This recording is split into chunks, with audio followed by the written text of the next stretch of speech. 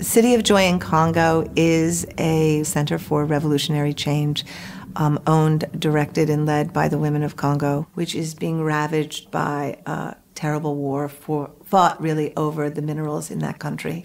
And it's being fought on the bodies of women who have been raped and tortured. And City of Joy is the place where women are being reborn.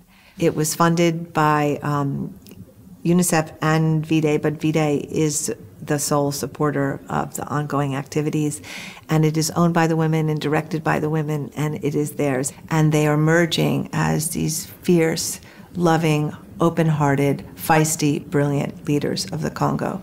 And it's one of the most beautiful places on the planet. It's in this gorgeous valley, and there's this gorgeous wind and incredible energy that comes from there, and there's a joy that I have never seen anywhere on this planet. In the midst of one of the poorest places, immense suffering. And for me, it's kind of the outcome of many, many, many years of work.